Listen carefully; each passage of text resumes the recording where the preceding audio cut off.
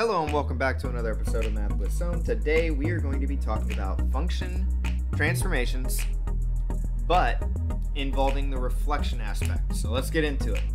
So there are three big rules that you need to know about for reflection. So if it is a reflection, you can have a reflection of negative f of x. So if you took the regular function and then you made the entire thing negative, it would reflect across the x-axis. And then if you had a reflection of f of negative x, that would reflect across the y-axis. Okay? And then there's some other things that just kind of deal with it, but are very different, okay? So specifically, there is, let's say, y equals ax squared. If a is greater than 1, or a big number, then it is going to stretch vertically. Okay, and I'm going to show you what all these mean. If a happened to be less than 1, it would stretch horizontally.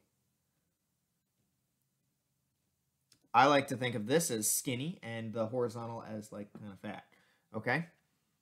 Now, if a and only a switches to being a negative a, that flips graph over itself. Okay, so if it was facing up, it would face down in the exact same location type of thing. All right, so let's go through some examples and show you what that means, starting with a reflection over the x-axis. So let's say we have y equals x squared plus 2x. Okay, so that graph, for those of you that don't know, which I'm going to graph for you real fast, it's going to be here and here at 0 and -2. It's going to look something like that. All right. Now, if I wanted to reflect it across the x-axis, that would be this guy right here, x-axis. The new graph would look more like this, where it would kind of just be flipped over. So you should expect that the x squared part might become negative, because now it's facing down. So at the bare minimum, you should think that. But we don't want it to just flip on itself. We want it to flip completely over the x-axis. So the rule is reflection over the x-axis is negative f of x. So you put a negative over the entire function. That's where people mess up. They don't put it over they put it over one thing, but not the entire function, and then distribute. So the reflect across the x-axis would be a negative x squared minus 2x. And that, ladies and gentlemen, is what I have graphed right there. Reflected across the x-axis. All right? So that's one of them. We're going to do each and every one. If we want another example of that. Yeah, I think we need to. Y equals, let's say it was just 3x squared minus 4x. Without doing the graph, reflecting across the x-axis would be a negative in front of the entire thing. And we get negative 3x squared, distribute, plus 4x. Sometimes you're not asked to actually graph, you just want the function. Bam, there's the function. All right.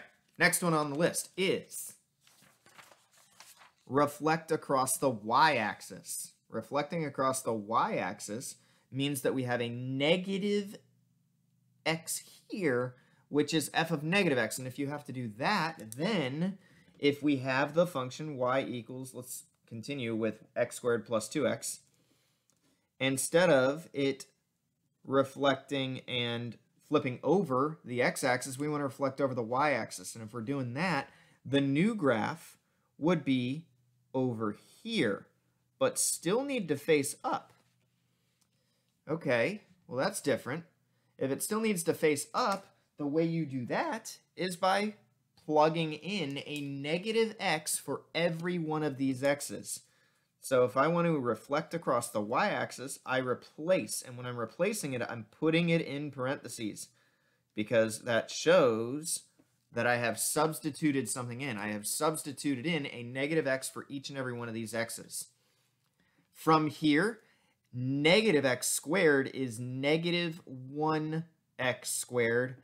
Negative 1 times negative 1 still is positive 1.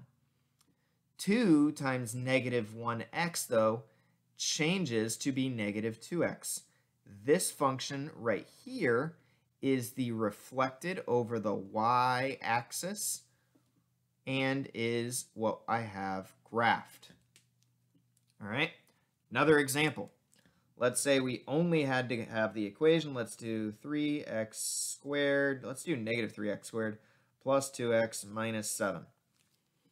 So if I wanted to reflect across the y-axis, it would be changing this x for a negative x, changing this x for a negative x, and the 7 doesn't have anything, so it's still going to be minus 7 there. So this would be, squared, negative 3 times negative x squared. Well, negative 3 is what I would have to do after I do the squaring part. And again, negative 1 times negative 1 is positive 1, x squared. 2 times negative 1 makes negative 2x minus 7. So the official function is negative 3x squared minus 2x minus 7. Y equals, there you have it. If you had to graph it, fine, but that's the equation that you would need. Okay, the last thing is a little easier. We're going to do the stretching and the flipping without doing too much effort. So let's say for these last few right here, we got y equals a, the leading coefficient. So we'll take a basic parabola, y equals x squared. Looks like this. What if I wanted to graph y equals 3x squared? Well, what would that look like? It would be a little skinnier. Color-coded for you. And last but not least, what if I wanted to do y equals, no, not negative, let's do 1/5 x squared. That would be if it is less than 1. If it is a fraction, it is stretched horizontally, so it's going to be a little lower. It's going to stretch this away. So the 1/5 makes it stretch horizontally. The anything bigger than 1 would stretch it vertically and have it reach for the sky. And if it's normal, it would just kind of look more like a normal parabola. The last thing that sometimes gets people confused is if the a becomes negative, that does not guarantee it reflected across the x-axis. If only the a is flipped, let's say we have y equals x, well, we'll do 3x squared minus 7, okay? If I change the a and only the a, that would be y equals negative 3x squared minus 7. What would that look like? Well, the original 3x squared minus 7 would be down here at negative 7 and would be facing up. And it should be stretched vertically because there's a 3 in front, remember? Oh, sorry, it was off the graph. So here, that's the original, 3x squared minus 7. What about if I just change it to a negative in front? The only thing that's going to change then, it's still going to have the y-intercept of 7, but now it faces down. If you wanted to reflect over the entirety of the x-axis, you would have had to put a negative over the entirety of the equation. And then it would be negative 3x squared and a plus 7. This would reflect over the x-axis. If it only changes the a value, then it reflects over itself. So if it reflects over the entirety, then it would be over the entire function. If it's only the a, then it reflects over itself. So going way back to the originals, there they are. Over the entire function, x-axis, over only the a, it flips over itself. That is a common misconception. But if you notice more things are changing, you should assume it does a little bit more than just flip over itself. And on the 10-minute mark, I will see everybody later. That's it for this episode. Bye.